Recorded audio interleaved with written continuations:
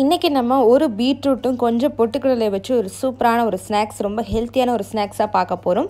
வாங்க நம்ம வீடியோக்குள்ளே போய் பார்க்கலாம். இப்போ நான் ஒரு பீட்ரூட்டை பார்த்தீங்கன்னா இந்த மாதிரி சின்ன சின்னமாக துருவி எடுத்துருக்கேன். இதே மாதிரி நீங்களும் துருவிக்கோங்க. பெருசாக துருவிடாமல் இந்த மாதிரி குட்டியாக துருவிக்கோங்க.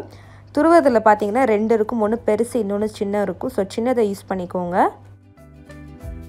இப்போ நான் 3 டேபிள் ஸ்பூன் அளவுக்கு பொட்டுக்கடலை எடுத்துருக்கேன். இப்போ நம்ம ஒரு மிக்ஸி ஜாரில் ஆட் பண்ணிக்கலாம். இப்போ நான் ஒரு மிக்ஸி ஜாரில் பார்த்தீங்கன்னா 1 டீஸ்பூன் அளவுக்கு சீரகம் ஆட் பண்ணிக்கிறேன்.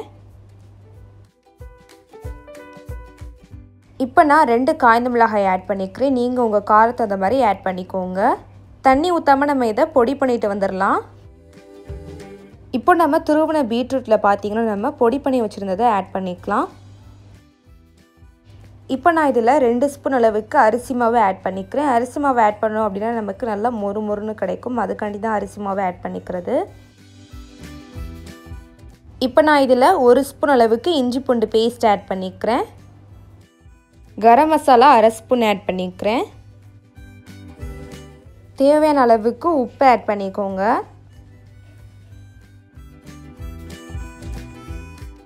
இப்போ நம்ம 1/2 டீஸ்பூன் அளவுக்கு மஞ்சத்தூள் ஆட் பண்ணிடுங்க. ஆட் பண்ணிவிட்டு இப்போ நம்ம எல்லாத்தையுமே சேர்த்து நல்லா மிக்ஸ் பண்ணிக்கலாம். சப்பாத்தி மாவுக்கு எப்படி பிசைவீங்களோ அதே மாதிரி இதுக்கும் பிசைஞ்சுக்கோங்க.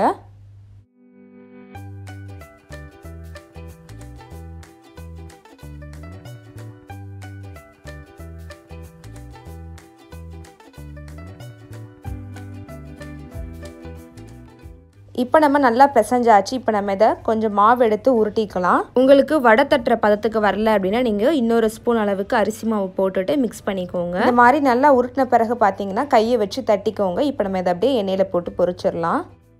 இப்போ நான் ஒரு கடாயில் பார்த்தீங்கன்னா பொரிக்கிறதுக்கு தேவையான அளவுக்கு எண்ணெய் ஊற்றிருக்கேன். எண்ணெய் சூடாயிருச்சு. இப்போ நம்ம தட்டி வச்சுருக்கிறது எல்லாத்தையுமே போட்டுக்கலாம்.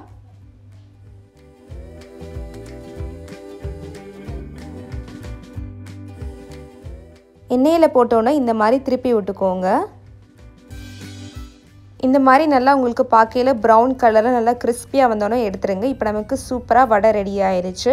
இது பார்த்தீங்கன்னா ஹெல்த்துக்கும் ரொம்ப நல்லது. ஈவினிங் டைமில் நீங்கள் ஸ்நாக்ஸை வச்சு சாப்பிட்லாம். அவ்வளோ டேஸ்ட்டாக இருக்கும். சில நேரங்களில் நீங்கள் பார்த்தீங்கன்னா லஞ்சுக்கு கூட ஒரு சைட் டிஷ்ஷாக வச்சு சாப்பிட்லாம். ஸோ கண்டிப்பாக நீங்கள் இதை வீட்டில் ட்ரை பண்ணி பாருங்கள். அவ்வளோ டேஸ்ட்டாக இருக்கும். பீட்ரூட் குழந்தைங்க சாப்பிட மாட்டாங்க. இந்த மாதிரி டிஃப்ரெண்ட்டாக கொடுத்தீங்கன்னா அவங்க ரொம்ப விரும்பி சாப்பிடுவாங்க. பீட்ரூட் பிடிக்காதவங்களுக்கு கூட இது ரொம்ப பிடிக்கும். ஸோ மறக்காமல் வீட்டில் ட்ரை பண்ணி பார்த்துட்டு எப்படி இருந்துச்சு அப்படின்னு சொல்லிட்டு கமெண்ட்ஸில் ஷேர் பண்ணிக்கோங்க. இந்த வீடியோ பிடிச்சிருந்தா லைக் பண்ணுங்கள். மறக்காமல் ஃபேஸ்புக், வாட்ஸ்அப்லேயும் ஷேர் பண்ணிக்கோங்க. சேனலை ஃபஸ்ட் டைம் பார்க்குறீங்கன்னா மறக்காமல் சேனலை சப்ஸ்கிரைப் பண்ணியிருக்கோங்க. கூட இருக்கிற அந்த பெல் ஐக்கானை கிளிக் பண்ணிக்கோங்க.